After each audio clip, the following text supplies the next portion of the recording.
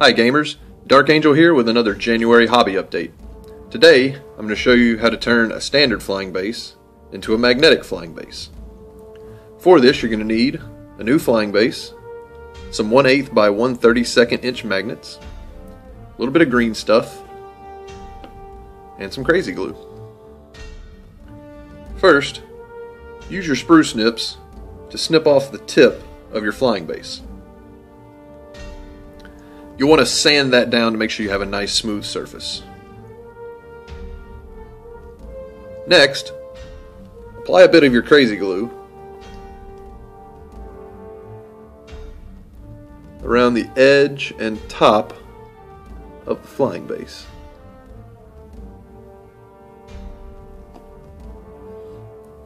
And then take your blob of green stuff and apply it to the flying base. Make sure to leave enough of the green stuff above the tip of the flying base so that you have room to smash your magnet down into it. Next, smush your magnet down into your green stuff. You'll want to apply a little bit of super glue to either the top of the green stuff or the bottom of the magnet. Make sure you've aligned your magnet with any other flying bases that you've already got in your collection.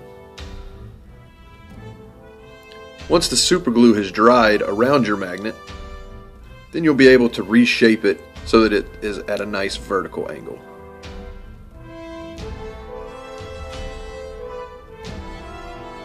You can also smush down your green stuff a little bit more so it's closer to the top of your flying stand.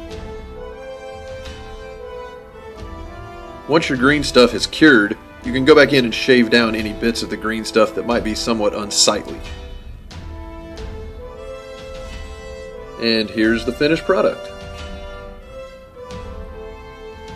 Magnetizes and holds the land speeder just perfectly.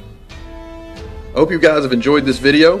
Please like and subscribe if you can, and check back every day this month for another hobby themed update. We'll see you guys in the next video.